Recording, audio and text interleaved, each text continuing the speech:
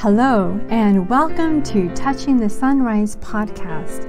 I am Sister Catherine Herms, author of Surviving Depression, A Catholic Approach, and Reclaim Regret, How God Heals Life's Disappointments, and spiritual guide in the Heartwork program, which specializes in helping people walk the road of spiritual growth and inner healing. For the past 10 years, I have been walking alongside wonderful women and men who want a more heart-centered and spiritual life, but would like support along the way through online programs, groups, and one-on-one spiritual guidance. I walk with people along a contemplative and healing path, one that has been trodden for thousands of years. Basically, I'm here to help you surrender to the power of the Holy Spirit, who has come to make your being the throne of the Holy Trinity, so that your life, your prayer, your relationships, your dreams and goals will most deeply satisfy the desires of your heart. You can find out more about me and what God has led me to do in the world by visiting my website, touchingthesunrise.com.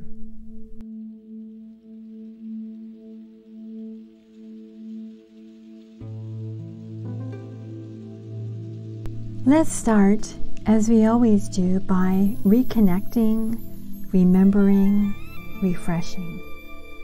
Take a deep breath directly into your heart, even deeper than your heart, into that soul, that spirit, that place where divine grace transforms you with the presence, the light, and the life of the Divine Trinity. We enter into our inner world, to that sacred space, that inner sanctuary where God dwells. Notice what that room, that space, is like. Is it large or small? Is it dark or light? What is the feel of that place? It is in that space, wherever that sacred place for us is, that we experience Jesus calling us His true friend, His darling one, His fair one. We're not used to hearing ourselves called lovely, beautiful, wanted, good. But Jesus looks beyond everything we see in ourselves, and He looks at the motives of our heart. He sees all we have been through, and He wants to free us. He wants to free you. He can look at everything that we would call ugly and messy, and He can still call us lovely. Where we see blemishes and pain and sorrow, He sees beauty. He sees our future. All our lives we've sought to be loved and needed. We need His love, only His love, to bring us true healing. We are convinced, no doubt, that God sees us as we see ourselves, but that is not so. God sees us through His own love, His own fidelity. The pleasure He had in creating us still remains. The dreams He had in making us still fill His heart. And like the hound of heaven, as Francis Thompson said, He's still seeking us out. He's still opening up for us ways into the beauty of His dream for us. God has thought about us all our life. Even before we were born, God knew us. And God wants to bring us whole and entire, beautiful, into heaven to be with Him for all eternity. So let our hearts, let your heart call out to this God of love. Let us surrender to the work of the Spirit within us.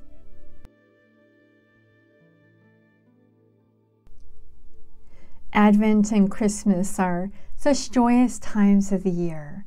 The Christmas carols that we may already be hearing, and as well as the lovely Advent hymns, speak to us of that joy that seems beyond the world that we know.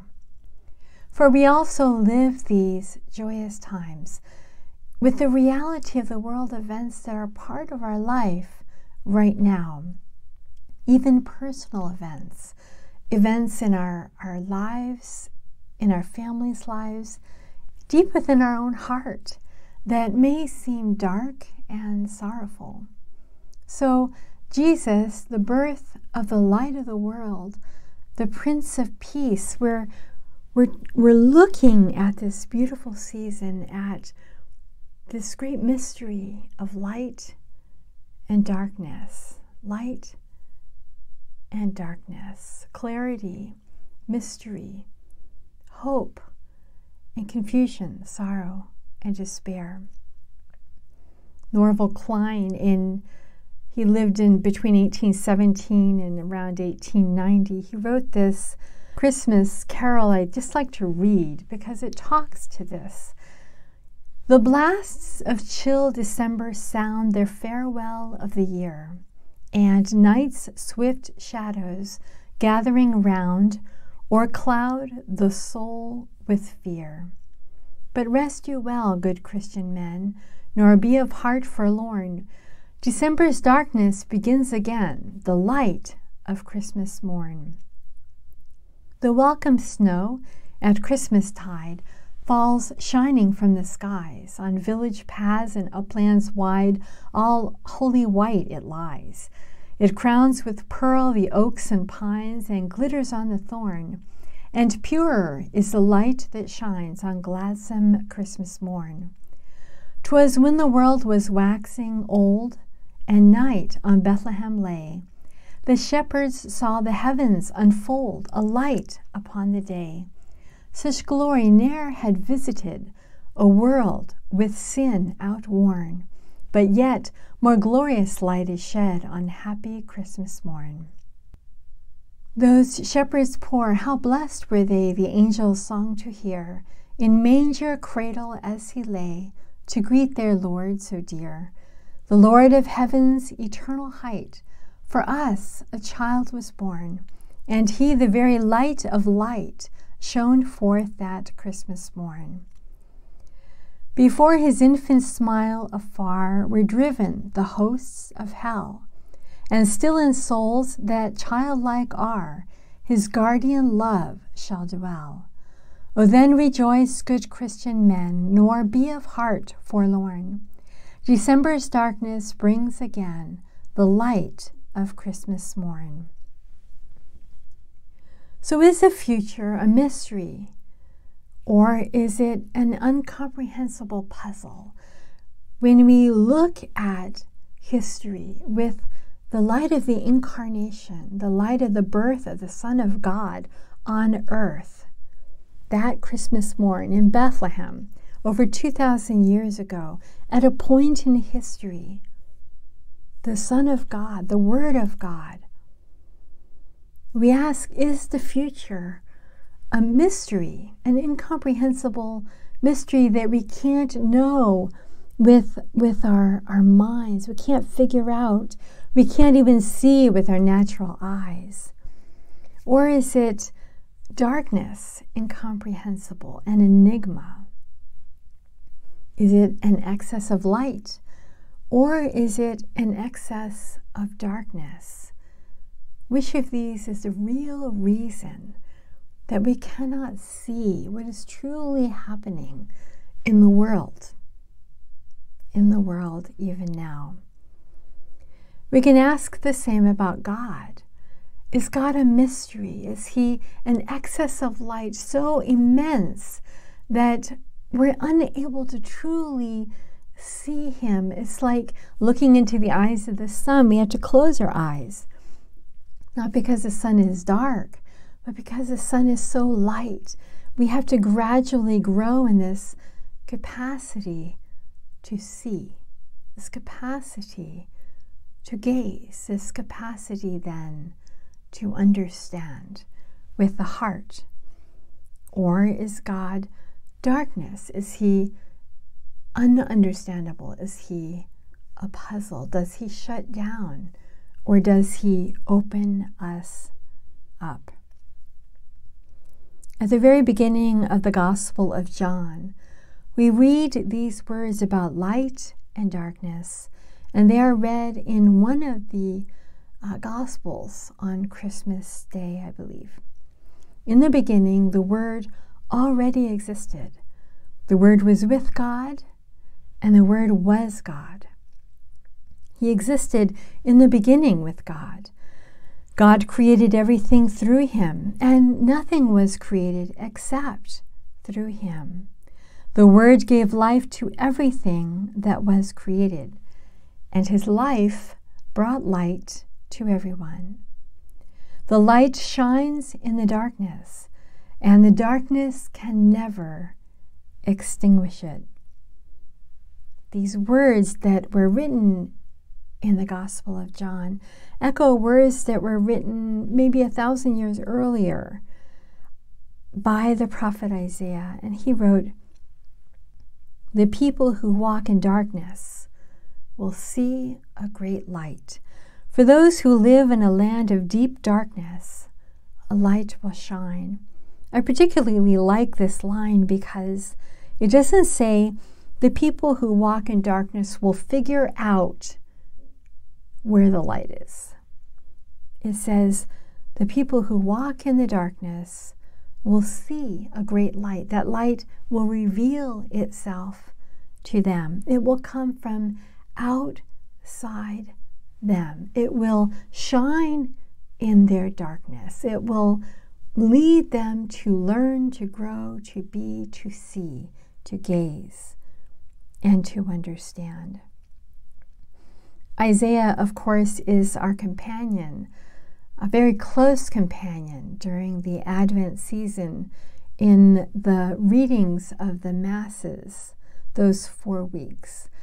And of course, Isaiah lived and prophesied at a time of great threat from the Assyrian powers in the kingdom of Israel and also of Judah.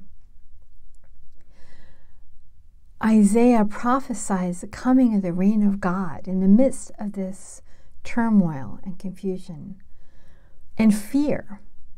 He prophesied a kingdom of justice and peace.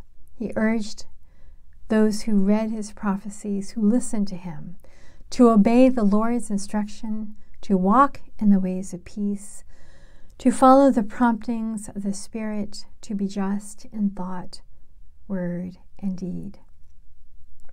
The Church presents to us Advent as a time of mystery, a time to be filled with hope. Even as the world is more dark, the darkness comes earlier and the light comes later in the morning.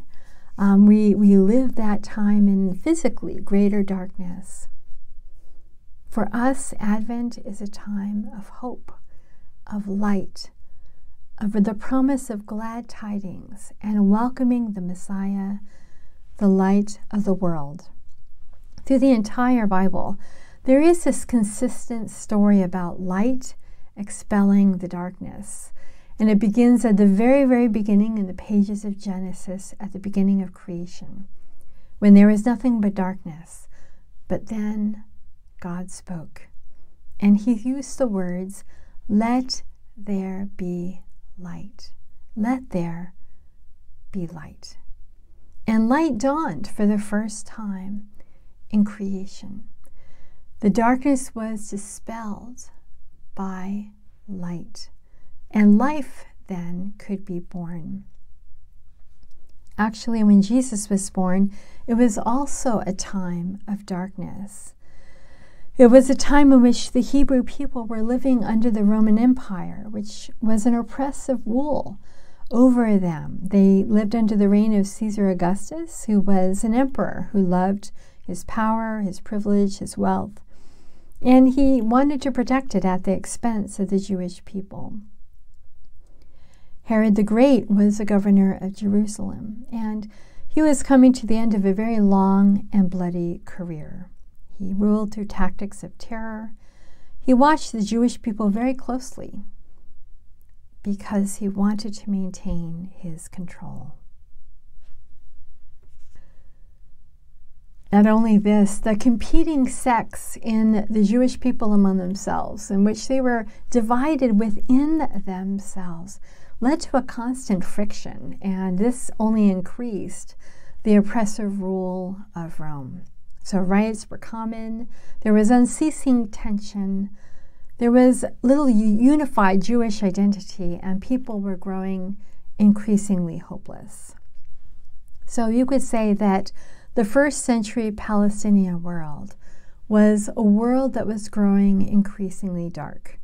It was a world filled with crisis and tension, a world on the brink of chaos, a world not unlike our own. I'd like to read to you just a paragraph from Alfred Delp's prison letters. Alfred Delp was a German Jesuit priest. He was born in 1907 and he died in 1945.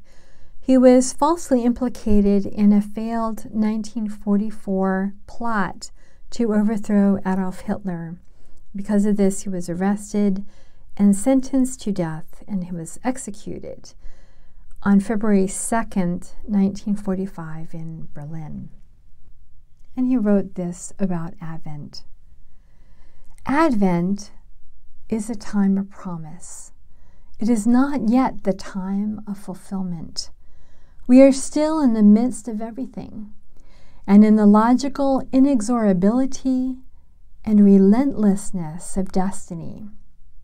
Space is still filled with the noise of destruction and annihilation, the shouts of self-assurance and arrogance, the weeping of despair and helplessness. But round about the horizon, the eternal reality stands silent in their age-old longing.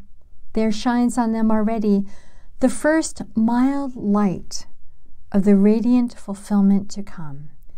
From afar sound the first notes as of pipes and voices, not yet discernible as a song or melody. It is all far off still, and only just announced and foretold. But it is happening today. The beautiful thing, I think, that he's saying about Advent is not going to lead us to a Christmas morn of fulfillment, of total joy, of this is it. We've got it all figured out. The Prince of Peace has come. War is over. Advent is but, as he says, the first mild light, the first mild dawning, the very first smidgen of light on the horizon of what Jesus is and of the kingdom that will reign forever and ever, of eternal life, of eternal glory, when the King of Kings will come and all of creation will bow their knee before him. Advent is only a tiny light, a smidgen of the dawn of that beautiful time. And we hear, as he says, from afar, as if we just heard a few chords, voices here and there, not yet discernible, the song, the melody of eternity. It's still, he says, far off. It's only just announced. It's only foretold. But it is happening today. So even though we listen again and again in the Advent season to the foretelling of God's complete redemption of creation, of all of us, of the world. It is only a foretelling, but it is happening even today. We may also be bearing the sorrow of a loss at this time of year, or maybe this year. And we ask then, how can we be joyful? How can we believe that Jesus' birth on this earth is anything but a fairy tale for me, a false promise of something that has been undelivered? It comes down to the question, is the future full of mystery, or is it full of darkness and unexplainable enigmas? Everything turns on this question, the answer to this question. What is mystery? As we said before, mystery is an excess of light, so much so that we can't open our eyes. We can't see or comprehend or know with our natural eyes, with our natural reason, with our logic, our natural knowing. It is a positive prospect. Mystery is full of trust and hope. On the other hand, enigma, these unexplainable puzzles, these dead ends in darkness, are an excess of the dark. They're the complete opposite of mystery, which is a fullness of light. It is able to kill our life, this darkness, and our testimony as Christians in the world. So let's just take a moment to look at the difference between mystery and enigma. I read the story of a woman a long time ago whose husband had died unexpectedly. And what I remember of the story is that she rushed to home. She was away at the time. She rushed to his bedside. She put down her head and she said, "The Lord has given and the Lord has taken away. Blessed be the name of the Lord." That story has haunted me for years. I can't get it out of my mind because there is something real and true that she saw. It did not take away her pain, her grief, but she was able to see the mystery of life and death, even in the darkness. So let's look at mystery and enigma.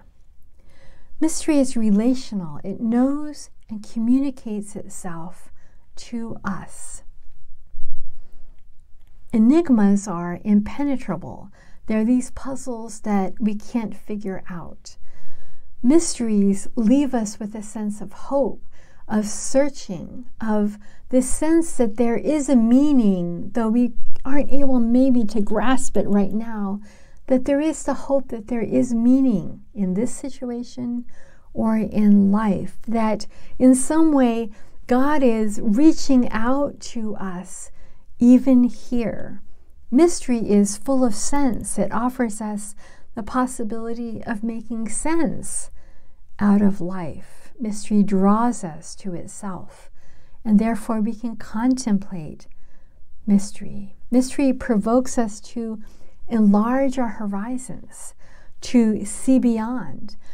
Mystery asks great things of us, the greatest that we can possibly give, which is why we resist mystery. We struggle against mystery on some level of our being because it is asking something immense of us.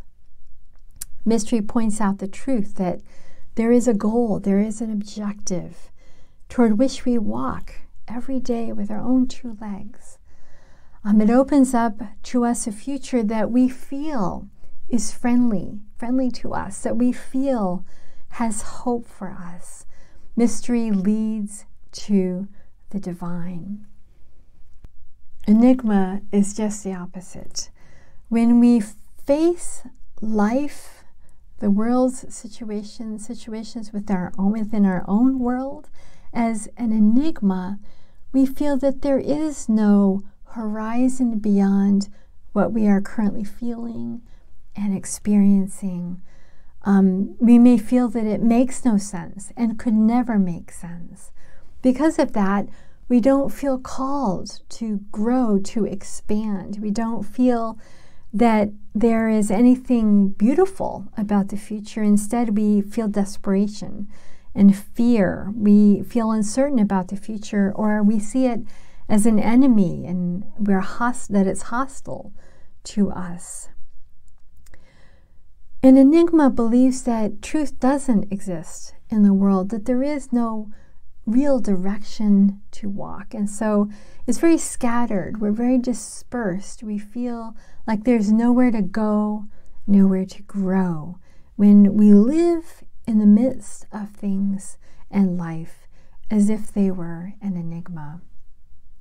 Christmas is amazing when we look at it from the realms of mystery in this light. Mystery is relational. God came to earth to be one with us. In that babe that we see in the manger on Christmas morn, God came to be one with us. He sent his Son to take on our nature, to walk with us, to suffer with us, to die with us, to die for us, to rise for us, to raise us up in himself. God communicated through a relationship with us that will never end. Mystery sends messages and signs that wants to be known.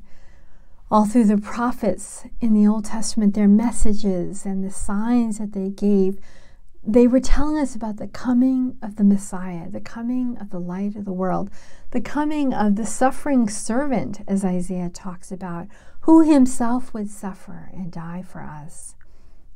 And today, we still receive those messages, those signs. We have the Word of God, the Word read in the liturgy of the Word at Mass. We can read the Gospels, we can read the Bible, we can pray, we can receive the Eucharist, we can meet God, we can meet Jesus in the sacrament of reconciliation. Mysteries, we're able to see them. They invite us to touch something, to see something beyond what is apparent to our senses. And I love this quote from the words that the Apostle John again uses about the gospel. He says, "We have written and shared with you what we have seen and touched, what our eyes have heard." We think of the healings of Jesus where he touched blind eyes, or the woman with the hemorrhage who touched just a tassel of his cloak and was healed. We can think of doubting Thomas when Jesus said, "Blessed are you, happy are you. You see me and you believe, but blessed are they who do not see me and yet believe." We see him and we touch him in mystery now.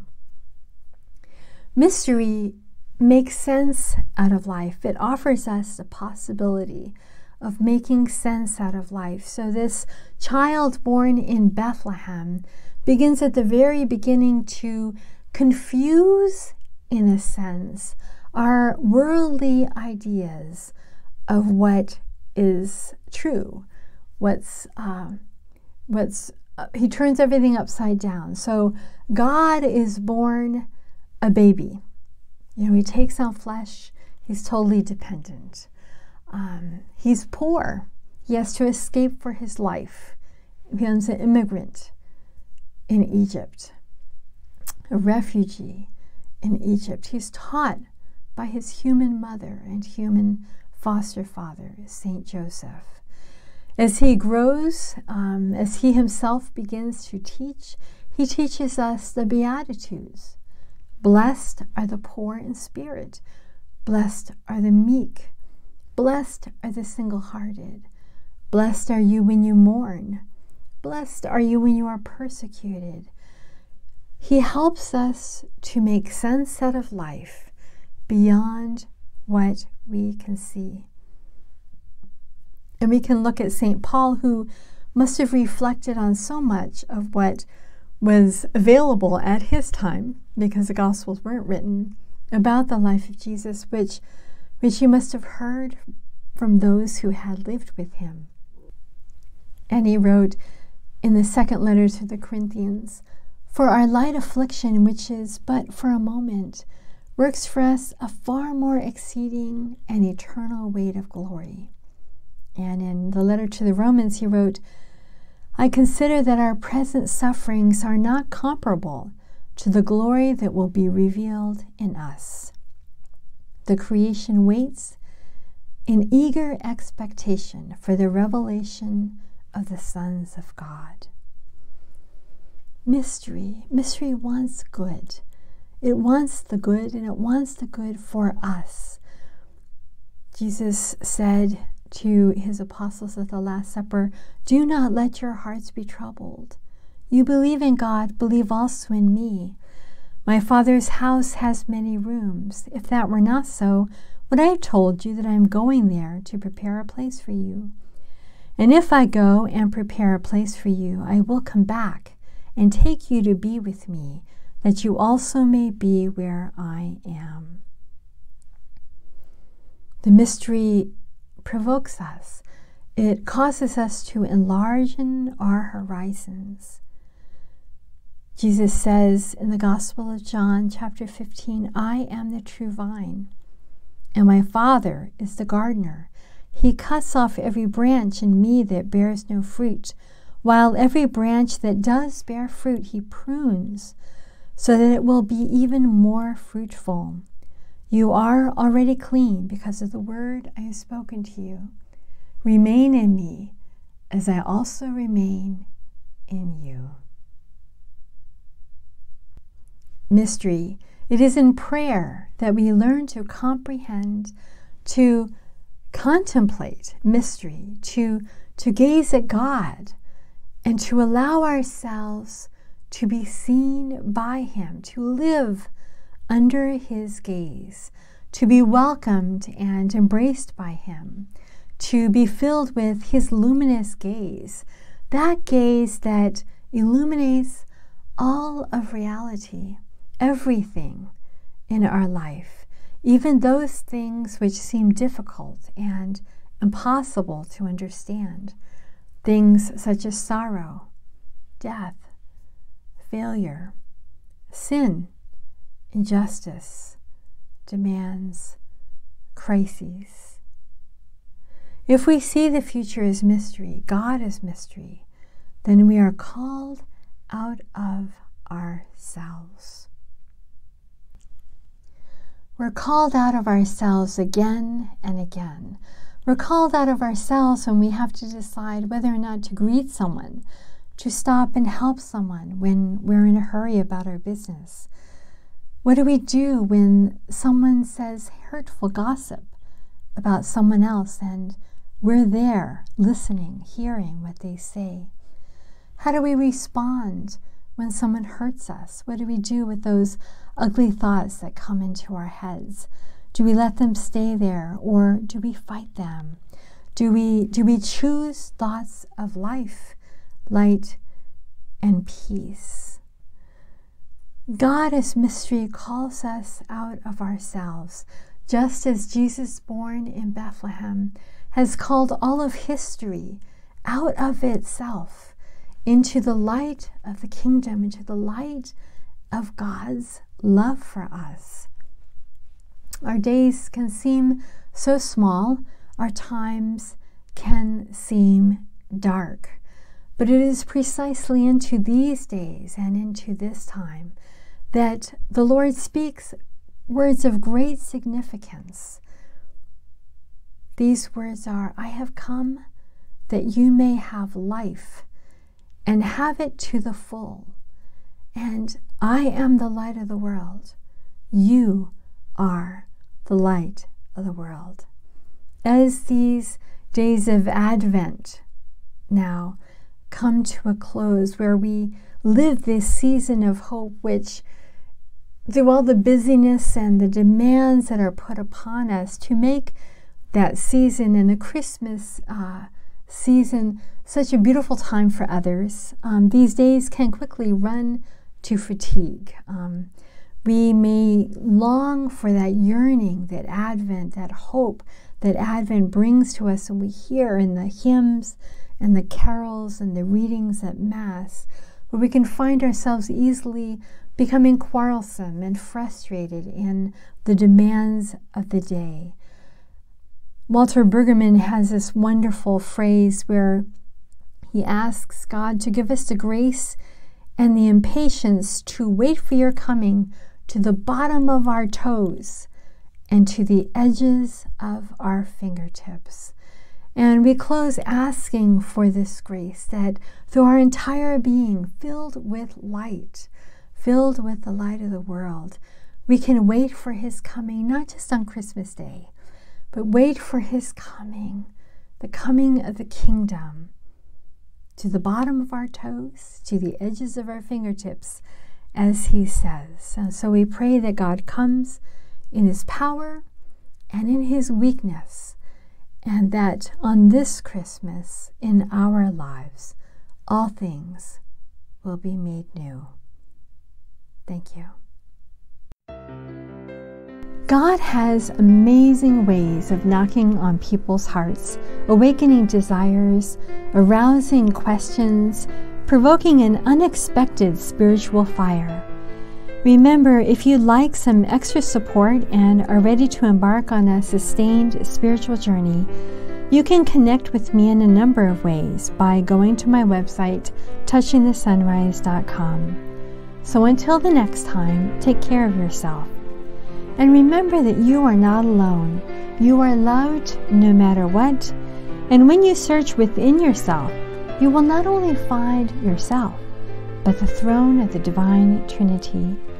You have a calling, a mission, and every gift, every grace, every moment, even every fall, mistake, and sin is a step toward your completely and wholly being taken up into the mystery of God's love for you and for all creation. Remember always that you have a treasure of inexpressible joy hidden in an earthen vessel, small and fragile. May this overflowing joy fill you and yours with His fragrance. God be with you.